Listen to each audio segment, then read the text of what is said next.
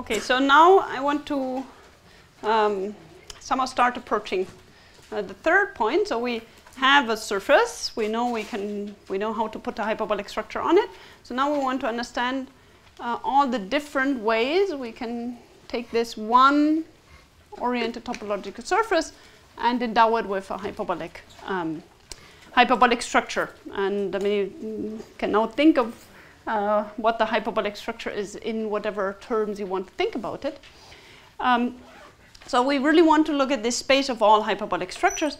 And there's one way to make this a bit simpler to look at that, is to look at not just a hyperbolic structure on the surface, but to at the same time look at what people call a marking.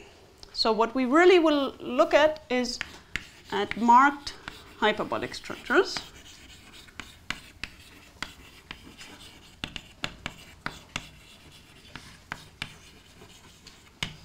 So for this, you think of, so we have our topological surface, oriented topological surface of genus G here. And we have the same surface with a hyperbolic structure, and we will denote it by a different letter. So whenever I have a surface with a hyperbolic structure given on it, I denote it by X.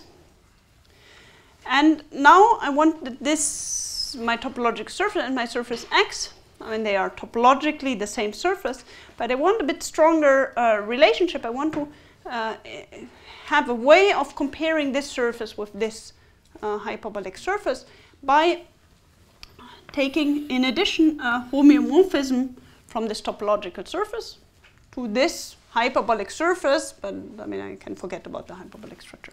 So I want to think of a hyperbolic structure not just as the surface X, which carries a hyperbolic structure, but as a pair of the surface X with this homeomorphism. So we look at the space of all hyperbolic structures on sigma G. So this is a set of pairs X and F, where X is a hyperbolic surface,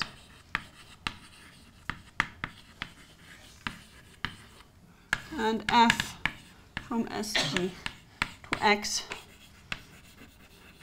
is a homeomorphism. But now we want to, we will actually mod out by some equivalence relation, which I want to explain now.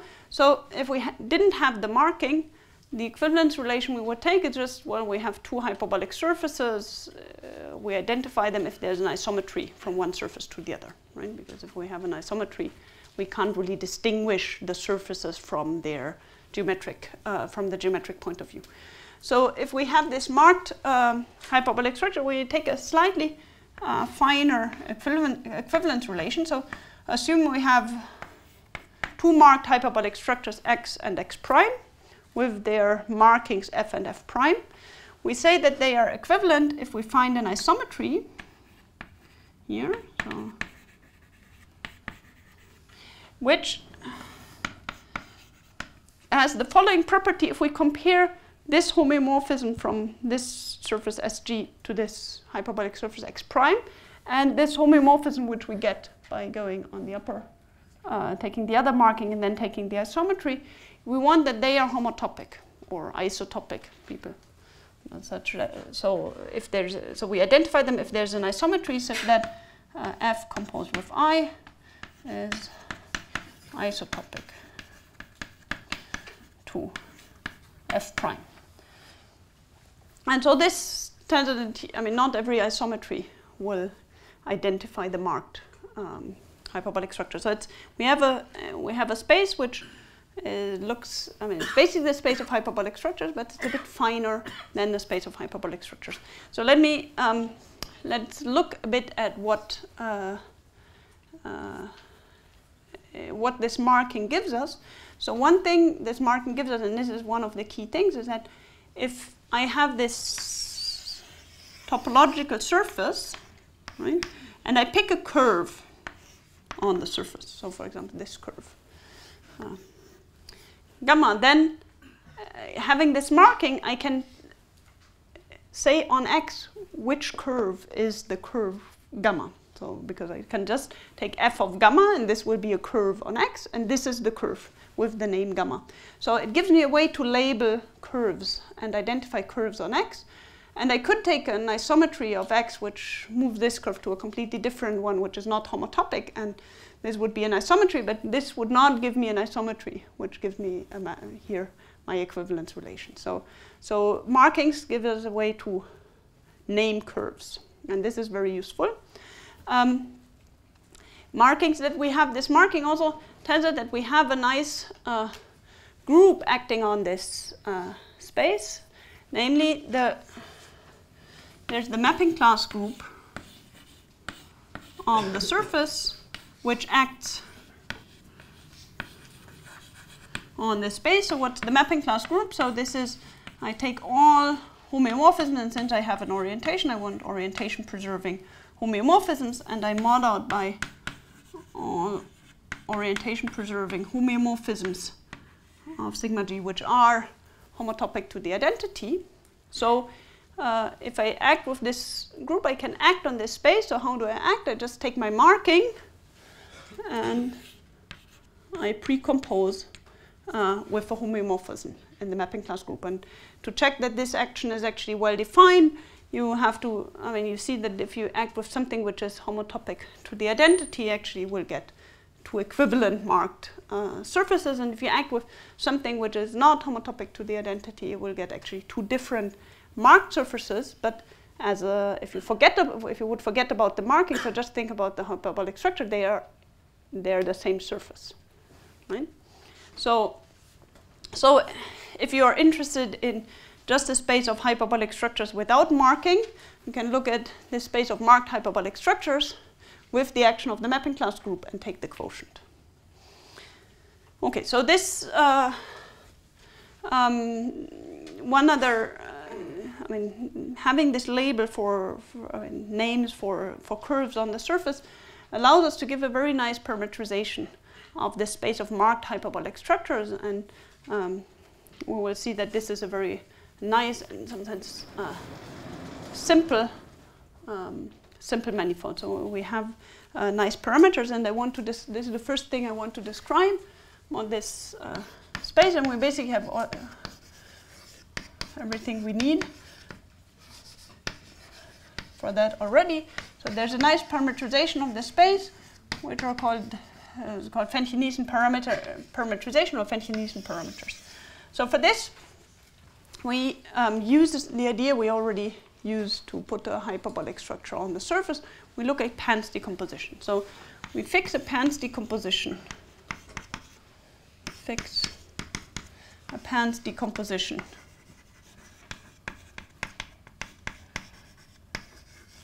of sigma of SG, so just topologically.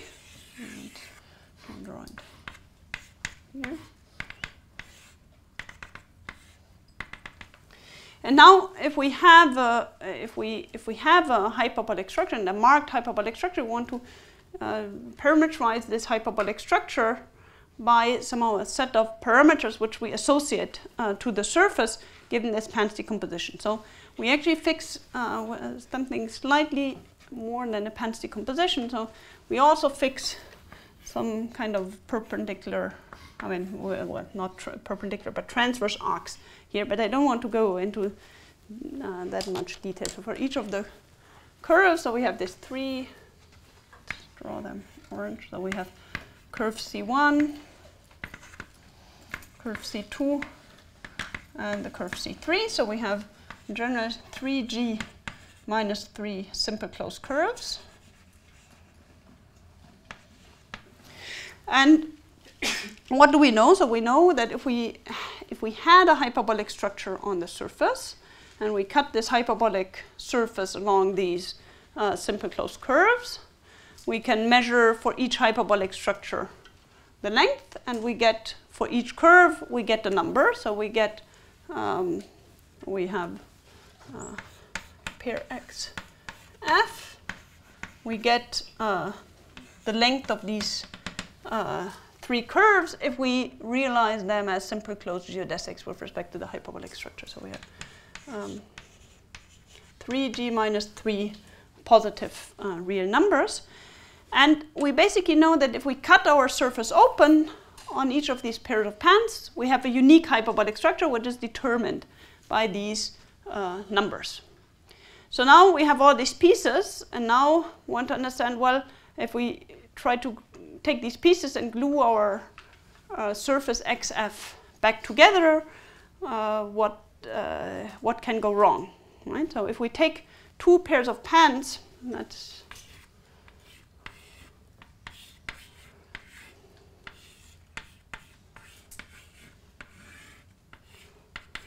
say with length L1, could make this L1, it doesn't matter, so L2, L2, L3, L3. Right, when we want to glue the hyperbolic structure here and here, I really have to make sure that the length is the same, because I want to glue the curve. But then, I mean, I glue and I can somehow have a degree of freedom which I can glue. So I have just two circles and I can rotate them around each other before I glue. So there's, addition to the length parameter, when I want to reglue my surface out of the pieces, there's for each curve along which I glue, I have what's called a twist parameter, which tells me how do I glue and how much I have to twist. So I get, for each curve, a twist parameter tau 1 up to tau 3g minus 3. And so this is a positive real number. And the one important thing, and this is again because we have the marking, the twist parameter is actually a real number. It's not just in the circle, because if I take a pair of pans, two pairs of pans, and now I twist a full turn around the circle, I mean, for the hyperbolic metric, it doesn't change. But for my marking, it changes. So if I look at such a curve which is transversal, and I wrap them once around the point, and then, for example, I close them up to be a loop, then I change the homotopy class of that loop. So if I have this, I mean, this marking, the twist parameters are really real numbers. And now, if I give you these numbers, right, you can construct for me a marked hyperbolic surface. So what do? You take these numbers, you construct 2G pairs of pans where you somehow take you have the building plan out of your topologic pans decomposition of your surface. So you produce the hyperbolic pairs of pans, and then you want to put them together, and the twist parameters tell you precisely how to put them together. So this way you can really associate to any marked hyperbolic structure this set of 6G minus 6 numbers and go uniquely back to construct the marked surface. Yes? Where do you read the twist parameter on the surface? Where do I read the twist parameter? Okay, so for this it's important to have this transversal. So this is one thing which is not so nice about the twist parameters, or the length parameters are completely canonical. So I mean, once I fix my pans decomposition and I have, say, this curve, I say, okay, so this is this curve in the hyperbolic surface. I take the geodesic representing this homotopy class, and this has a certain length, and I can't do anything wrong. So for the twist parameter, there are different ways of writing down twist parameters, depending on a choice and depending on a normalization, if you want. So one thing I can do is so if I have these transversals here, right, I can build my reference surface. So if I have these length parameters, I build these two pair of pans, and now I glue the pair of pans, and let these curves glue together, right? So that they are really glued together. Now, if I compare this with another hyperbolic surface having the same length, then I measure, I mean, how, if I look at these two, this transversal curve, how was it glued in the other hyperbolic? So I prefer not, I mean, we can discuss it afterwards, but it's a bit annoying with the twist parameter that we have to be a bit more careful to properly define them really as a real number, not just modulo the length of the corresponding geodesic. Okay. Okay, so what does this tell us? So if we do Fenton-Nielsen coordinates, we get a parameterization of this space, and we can parameterize it as just a space, a cell of dimension 6g minus 6. So I mean, if you want, you could take the log of the length if you want a real number and not a positive real number. Okay, so this is in some sense very nice because it gives you a very nice understanding of how the space of marked hyperbolic structures looks like. Let me make a couple of remarks there. So one remark is it's actually not so easy and it's really difficult to write down how the coordinates change if you change the Pants decomposition. So if you just think of the simplest example of having just looking at two pairs of pants glued along one curve, and now I say, well, I take this this thing, which is this 4-hole sphere, and I want to glue it in this way into two pairs of pants, and I want to understand how the Fenchel-Nielsen parameters change. It's very difficult to write down. So it's not somehow not nice, and so in some sense you get a very nice parameterization, but you break a lot of the symmetry. So for example, if you're interested in how the mapping class group acts, right? So if you act with the mapping class group, it would change the Pants decomposition. You don't see it at all in these parameters, right? Or I mean, you can't. So on the other hand, they are also nice in other respects. And I mean, one thing I want to mention without really explaining what I say or going into detail. So if you look at this space of marked hyperbolic structures, it as a space in itself has a lot of interesting structure. So for example, it's in a very natural way a symplectic manifold, in a way for which you don't need to fix this Pants decomposition and write down the parameters. But if you look at this symplectic structure and you want to try to express it in these parameters, there's a beautiful formula of Wolpert which says that it's actually very easily expressed in these parameters. So if you look at these parameters, you can think of them as functions on this space, right? A parameter gives you take your point, marked hyperbolic structure, it gives you have this 6g minus 6 functions, and if you have a function on a smooth manifold, you can look at its differential, and this gives you one form.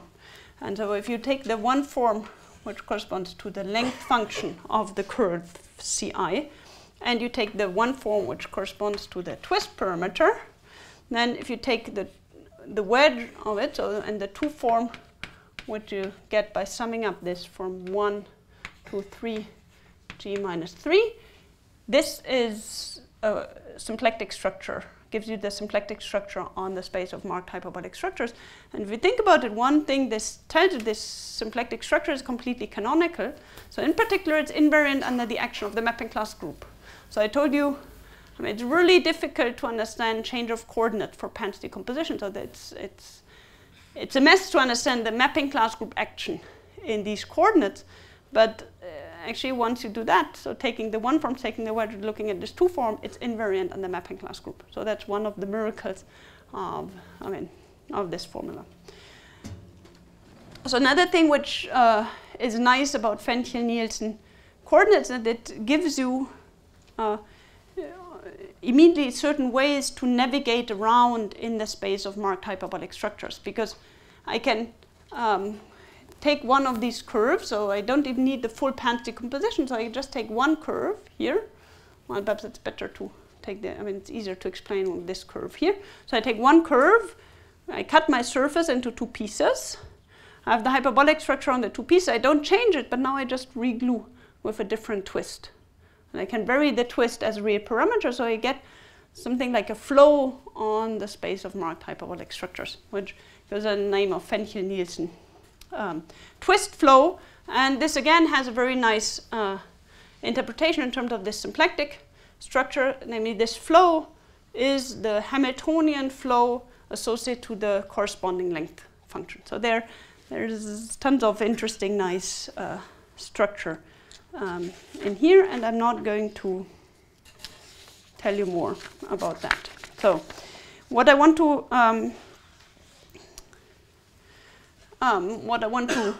now is stay looking at this space of marked hyperbolic structures, but look at it from a slightly different point of view, looking at more in terms of this way, which I shortly described, of thinking of a hyperbolic structure given by a symmetry group of a tiling. And we get to that from this space as well. And for this, the marking is, again, very, very important. So if we look at this space of marked hyperbolic structures, right? So X is a hyperbolic surface. And as a hyperbolic surface, and I explained, one way to think about it is as somehow having a tiling of the hyperbolic plane, taking the symmetry group of this tiling, and taking the quotient of the hyperbolic plane by this symmetry group. So one way of thinking of X is to think of it as the quotient of the hyperbolic plane by a group gamma, where gamma is a discrete subgroup of PSL2R. And then we have this marking F, right? And we have this equivalence relation, which I'm not going to write down. Okay, so if I now, and this is something I explained to a few of you in the break. So if I have a discrete subgroup of PSL2R, so there's the group of isometries of the hyperbolic plane acting on the hyperbolic plane, it acts always properly discontinuously. This is just a small exercise. If you have a discrete subgroup of a group of isometries, that's always the case. I get this quotient, and this quotient has the surface has the property, because this is a contractible space, that this group gamma is actually isomorphic to the fundamental group of the surface, right? Having this marking, we actually get an isomorphism with the fundamental group of our fixed topological surface SG. Namely, we can look at this homeomorphism and look at what is the map it induces on the level of fundamental group. So it sends curves to curves, and it sends homotopy class of curves to a homotopy class of curves. So the marking gives us a way to associate this hyperbolic surface map F star, which goes from the fundamental group of this surface S into, it goes to the fundamental group of X, at which we identified with this discrete group gamma. So it goes to gamma, which is a discrete subgroup of PSL2R. So it, let me write it in a different way. So I have here a map from marked hyperbolic structures to group homomorphisms of the fundamental group of sigma G, which is some fixed abstract group, into the group of isometries of the hyperbolic plane. And one thing you have to now understand is what happens with the equivalence relation. Right? Then, this is a short exercise that the equivalence relation actually tells you that what you get is actually well defined up to the action of PSL2R, because you can act by, if you have this homomorphism, you can act on PSL2R by conjugation, right? And if you act by conjugation on PSL2R, you don't change the equivalence class of the marked hyperbolic structure. So it's like adding an isometry, taking an isometry of X. So I think as defined, you're modding out by PGL too. As defined, yes, you're right. So I have XF, and I send it. So this is the map.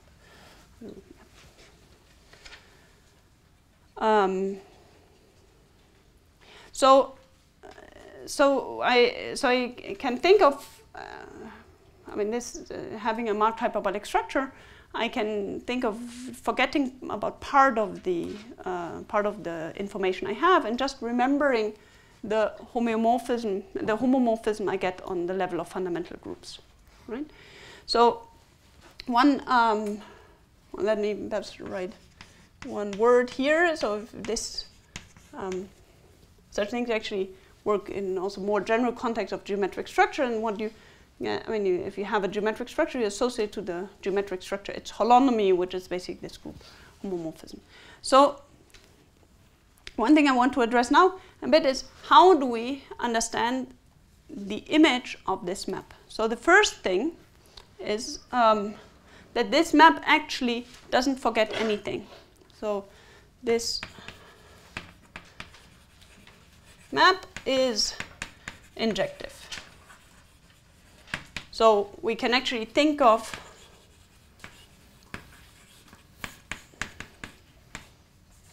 the space of marked hyperbolic structures on SG just as a subset of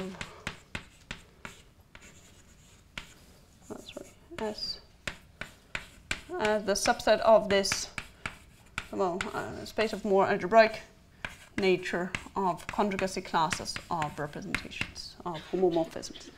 So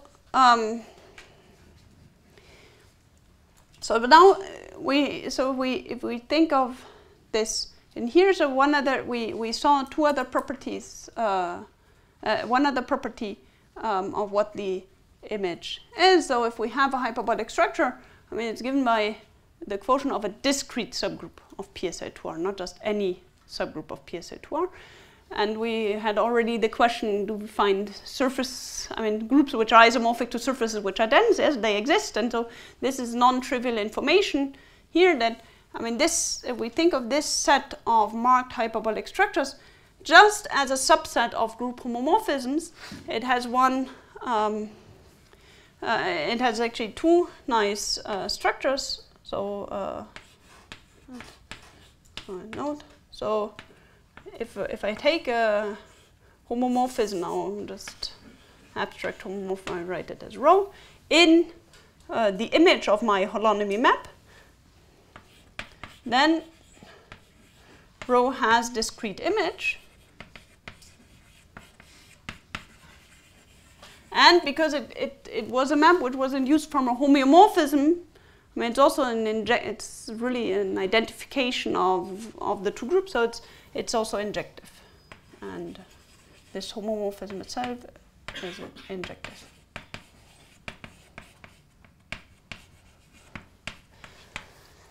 And so vice versa, by what I said before, if you give me such a group homomorphism, so forget about all geometry, so we just have a surface, we have its fundamental group, and we have the isometry group over the hyperbolic plane.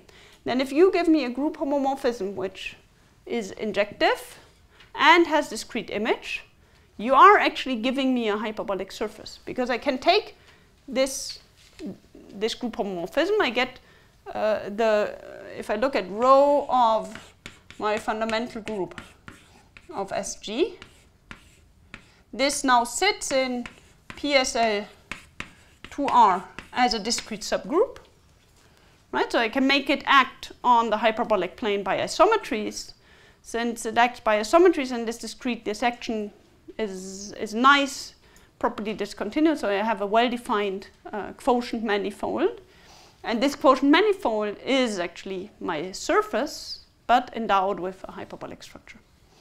So this set is really almost equal to the set of group homomorphisms which are injective with discrete image, for just one slight subtlety, that I was looking at oriented surfaces and I wanted my hyperbolic structure to somehow be compatible with the orientation. And so basically there are just two ways, and I can either take the surface with the orientation I have, but I can look at it also with the opposite orientation, and in both cases I would get discrete injective group homomorphism. So if you just look at the set of discrete injective group homomorphism, this will actually have two parts, and one corresponds to orientation preserving hyperbolic structures, and one corresponds to orientation reversing hyperbolic structures. Okay, so now I want to address a bit the question, how do you how can you somehow recover this set here of hyperbolic structures when you're really looking at the space of homomorphisms? And okay, so I said you can recover it if you give me an injective homomorphism with discrete image. But if you give me a homomorphism, how would you give me a group homomorphism? So one way to give a group homomorphism of an abstract group is, if you have a finitely generated group, is to take the finite generators and say, okay, so I give you an element in PSL2R for each of the generators, right? Then you have to check whether the relation is satisfied. So you have to multiply certain matrices. And if the relation is satisfied, then this is a group homomorphism. But if you do then, and this is one way to give a group homomorphism, it's incredibly difficult to decide whether this is injective, and it's also difficult to decide whether this is discrete. Except if you already give me, so for example, if you would give me just matrices with integer coefficients, then of course it's discrete because the matrix, the group of PSL2C, so of 2 by 2 matrices with integer coefficients, is itself a discrete group. But if you give them to me in a somehow more difficult way, it's really very hard to check whether a group homomorphism given on generators is has discrete image and whether it's injective. So I want to give you a result and tell you about some invariant, which actually in this case gives you, in some sense, a computable way to understand when you're given a group homomorphism in terms of generators, whether this will be injective with discrete image, or if you want to look at it more geometrically, whether this comes really from a hyperbolic structure on your surface.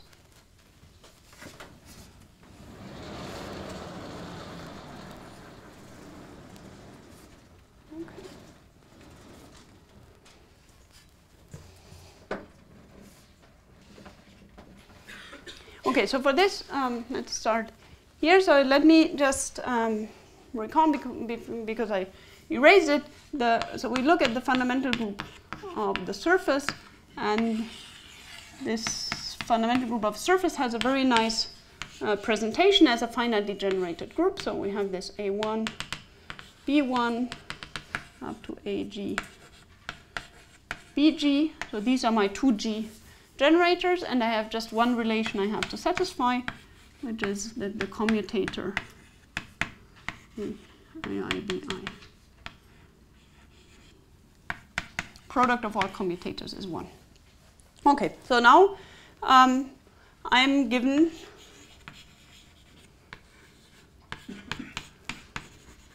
a homomorphism of this group into PSL to R. So my group here, have rho goes to PSL to R, and so it's basically given by taking AI and sending it to a matrix AI, and I tell you it's a homomorphism, so you know that if you take the product of commutators, you get the identity here. Right? So now there's a very nice invariant for such a representation, which is called the Euler number.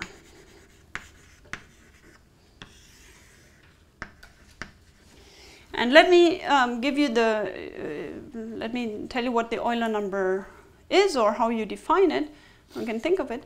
So you can look at this group, and perhaps let me digress a bit. So the PSL2R acts on the upper half plane, or if you want, also on the Poincare disk, or it acts on R2.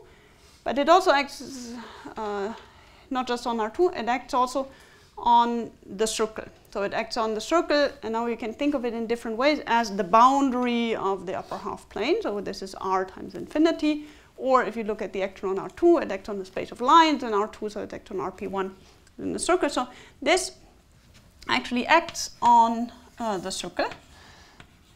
And it acts on the circle in a nice way by homeomorphism. So this is So it actually sits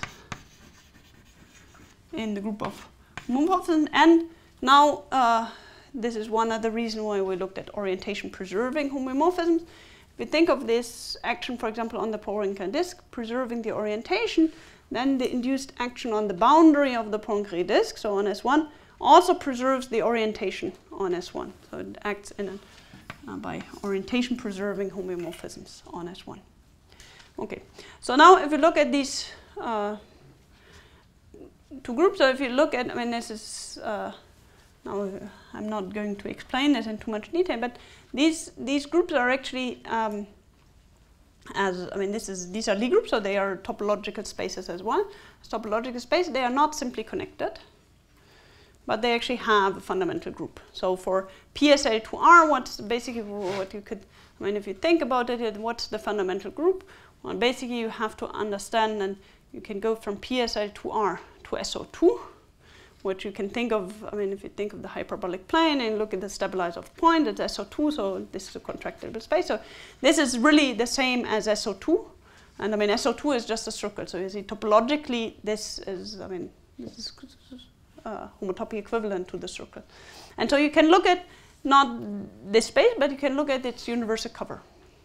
And if you look at the universal cover together with the group structure, we get a group, which is usually called PSL2R twiddle, which projects here. So this is just taking the universal cover. And this is again just as a digression.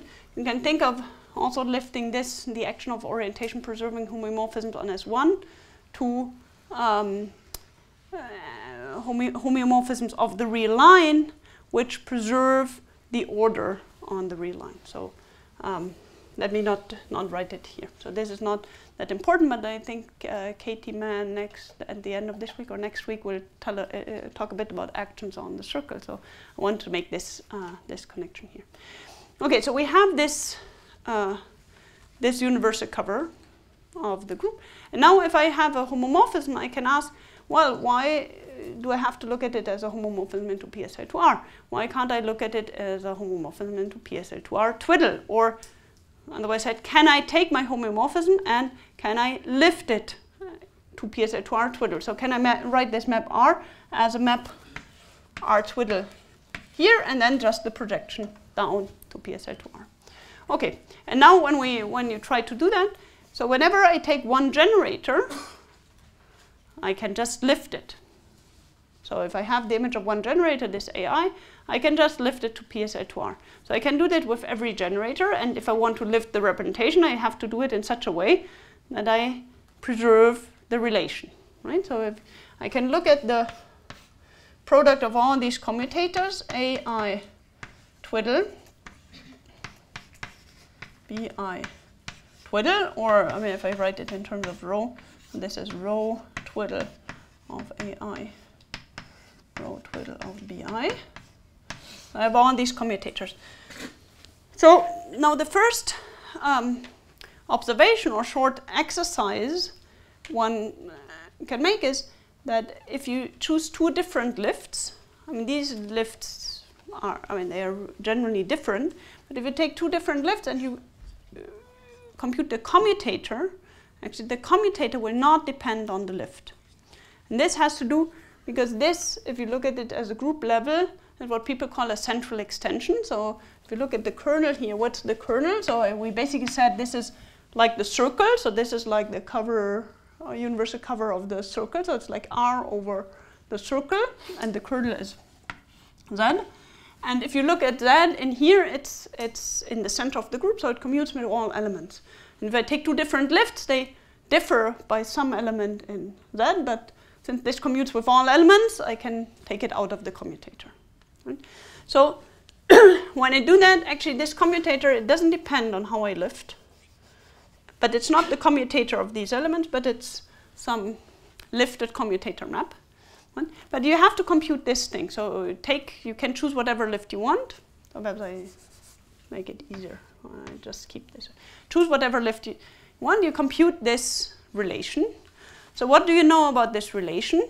You know about this relation if you project back to PSL2R, it goes to the identity, right? Because that's where it came from. It came from from really a group homomorphism.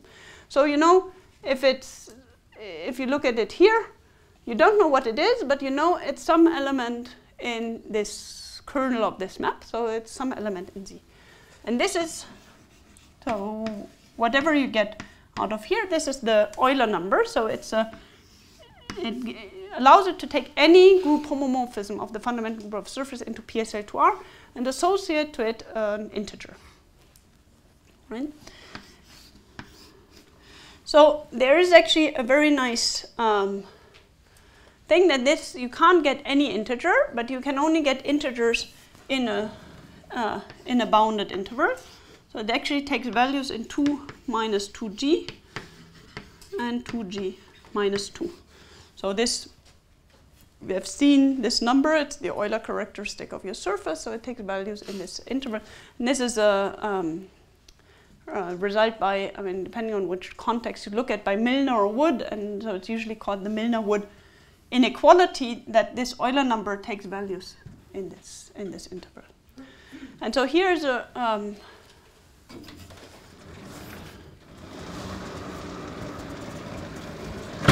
here's a very nice theorem of Bill Goldman, which tells you that this number actually tells you a lot about your representation. So this is, what, 89? Something, well, perhaps 90. I mean, in basic, many of the things were proven in his PhD thesis, and then I think it's published 92. So what he shows is that if you look at this number, it actually distinguishes for you all the connected component of the space of homomorphisms. So if you look at the connected components of the space of homomorphisms into PSL to R, and I mean you can check that it doesn't depend on the, if you act by conjugation, it doesn't. But also the connected components of this space are distinguished by the Euler number. So each level set of the Euler number gives you one connected component of the space of homomorphisms, and rho is faithful with discrete image.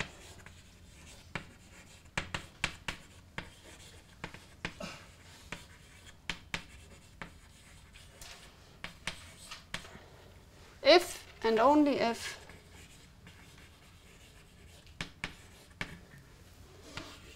the Euler number of rho in absolute value is equal to 2g minus 2. So there it is. The two extremes give you discrete, faithful representation with discrete image, and one extreme will be those which preserve the orientation, and one extreme will be those which reverse the orientation.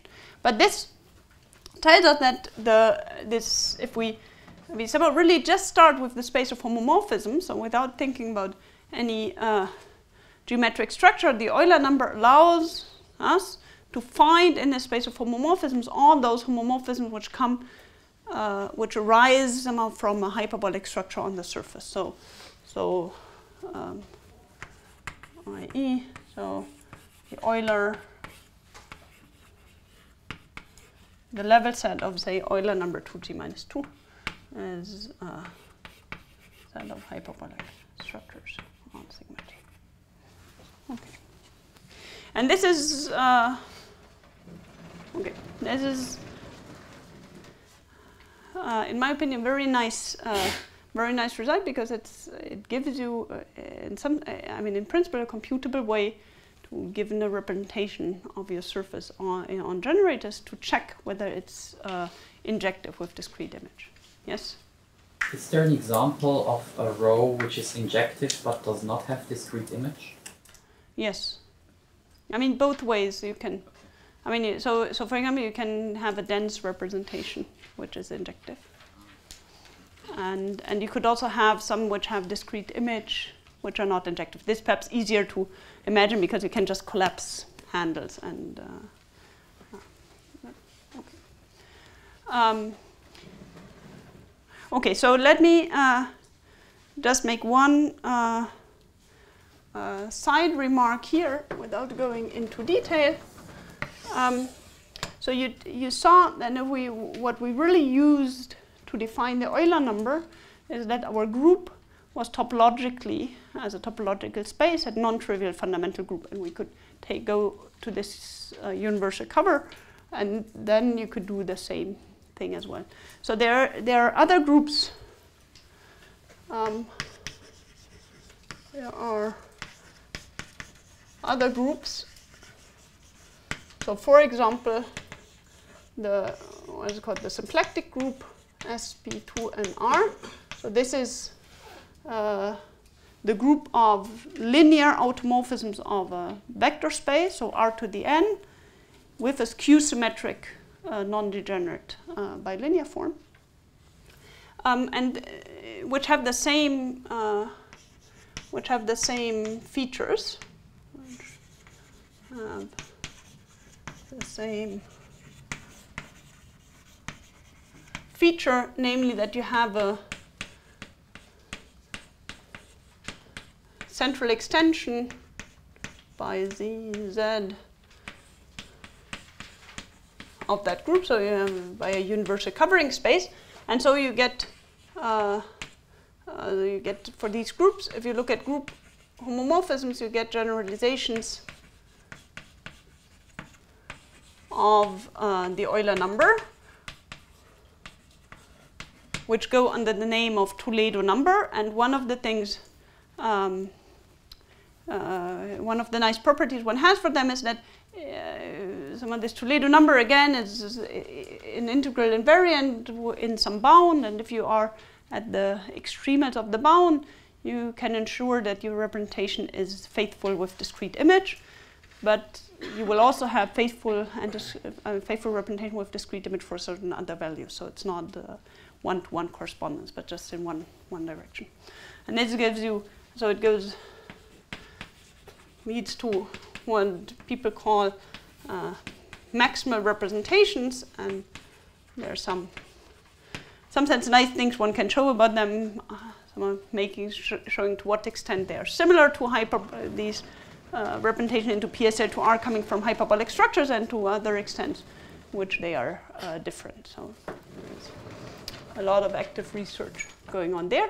And now I want to take the last 10 minutes to go a bit beyond hyperbolic structures. And I mean, this was the first comment beyond hyperbolic structures, but I want to look at some other things where we see we go beyond hyperbolic structures, beyond this group PSL2R, but where we see some also interesting geometry attached to that. So let me get down the blackboard.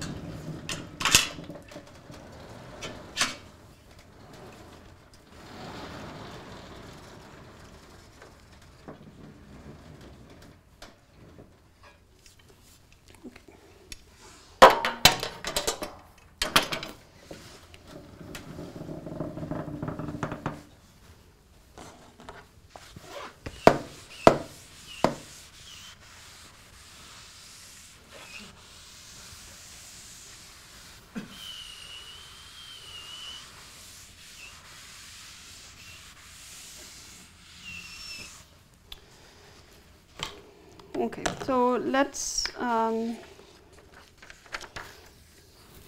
I basically want to just shortly mention to you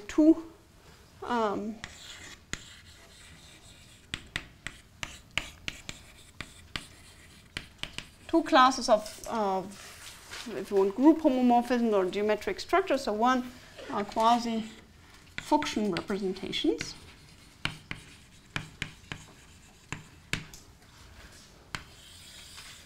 And the other are convex projective representations.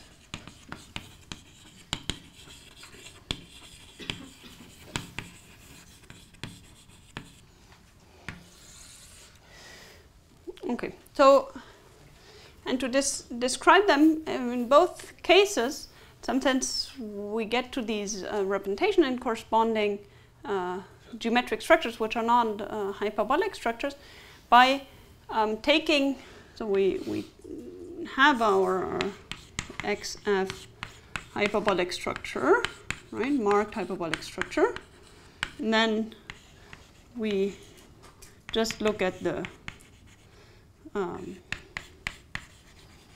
homomorphism from the fundamental group into P as to R. Let's just write it as rho from R1 as G into P as I to R. And this is a nice group homomorphism, but now we can think of PSA to R as naturally sitting in other groups. So for example, in the group of Möbius transformations, which we saw. So sitting in, it's naturally a subgroup of the group of Möbius transformations, PSL to C. And one can think, if we look at the group of Möbius transformations, I mean, we already saw in some sense from the definition that it acts on CP1, which we can think about of a disk, and actually has a nice other, and I'm not going to explain this in detail, but it also rises as the isometry group of a space with a hyperbolic metric on it, but just one dimension higher. So this is a group of isometries, again, orientation preserving of the hyperbolic space of dimension 3. And I didn't tell you what this is, but you can take the hyperboloid model and just add a dimension, a positive dimension to your Minkowski vector space, and basically get a model. You can also have a ball model where this H3 sits as the interior of a two-sphere, so at the interior of this CP1. And here we have a hyperbolic structure, which you could think of as this as the Poincare disk embedded in this hyperbolic 3 space sitting in here. So if you start with the group homomorphism which comes from a hyperbolic structure, it preserves this Poincare disk, and it also preserves this circle in CP1. And now you could start deforming this representation in PSL2C. So you have your representation again given by 2G matrices with real coefficients, and now you just start making some of the coefficients complex in such a way that you still keep the relation true, so that it's a representation. And then what happens? So if you do that, you will not preserve anymore this copy of the Poincare disk. We will just act on the full hyperbolic 3 space, but you will get that for small deformations in the boundary, you preserve a fractal circle, so a fractal Jordan curve, so a homeomorphic image of the circle, but fractal one, and so there's a neighborhood of all these homomorphisms which come from hyperbolic structures, which have this property, and these are called quasi-Fuchsian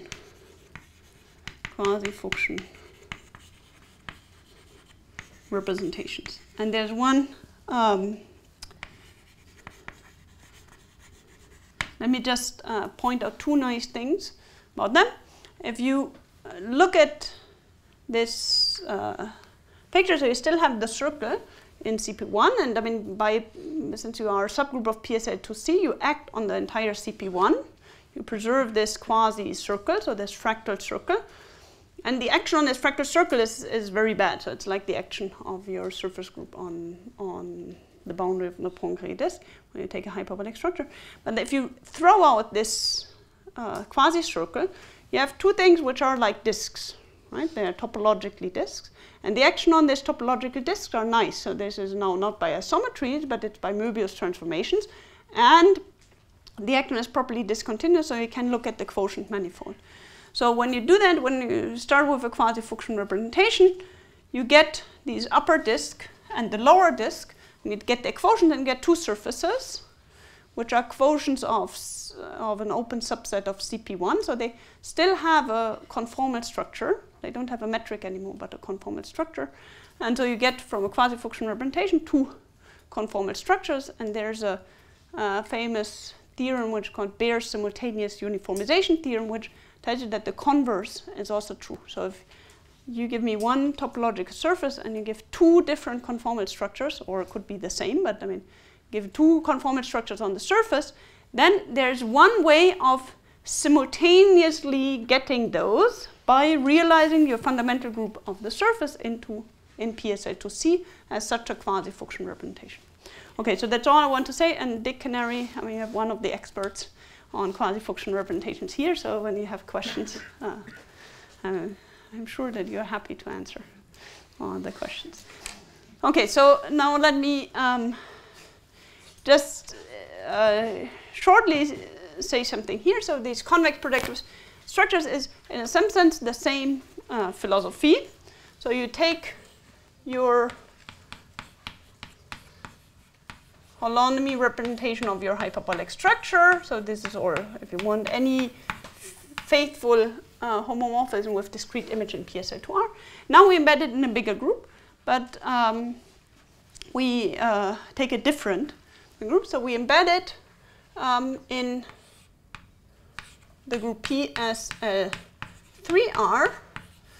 but in a special way. So now we have different ways of embedding it, and the way we embed it is in the following way. So if you think again of the very first model of the hyperbolic plane we looked at, the hyperboloid model, then we have this Minkowski form in R3, and it's of signature 1, 2. And what I didn't say when I introduced it, but basically you can think of the groups of isometries of this hyperboloid model as basically the group of linear transformations preserving this form. If you want to take the orientation preserving, you have the form, so you take those with determinant 1, and you might want to put a connected component here. So this group is actually isomorphic to this group, and this group naturally sits in, so now we have to PSL2R, or if you want, put it first in SL2R and put it in there. So we, and the picture which we should draw here is, so PSL3R acts naturally on RP2, and we had the Klein model, right? So B, the Klein model, which was the, in an affine chart like a disk in RP2, and this was preserved by this, I mean, by SO1, 2, right? So now when we deform, what happens when you deform this circle, so you get, and what happens is that no matter how one deforms, one still gets a domain which is strictly convex, but not anymore an ellipse or circle. And in general, I mean, it will have, as soon as you deform and you don't preserve this thing, this will have C1 boundary, but nowhere C2 boundary. So it's not a fractal curve. It's a nice differentiable curve at C1, but it's nowhere C2. And then if you, so there are two, there's one thing which makes this case very different from this one. So for quasi-Fuchsian representations, if you continue deforming at some point, you will leave the set of quasi-Fuchsian representations. So this fractal circle will actually break open, and you don't have a quasi-circle anymore. So here, no matter how far you deform, you will always have this strictly convex set, and this leads you, so if you look at the set of representations, that's also what is called the Hitchin component for SL3R,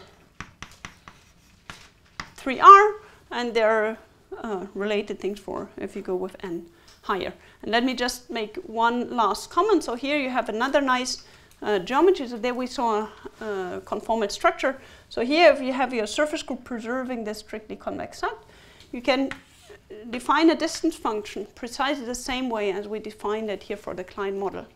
And this gives you a distance function which does not come from a Riemannian metric anymore, but it comes from a Finsler metric on the surface. And so you get this space of deformations, you can get a nice geometric structure which corresponds to it. Okay, so sorry for going over time by 3 minutes.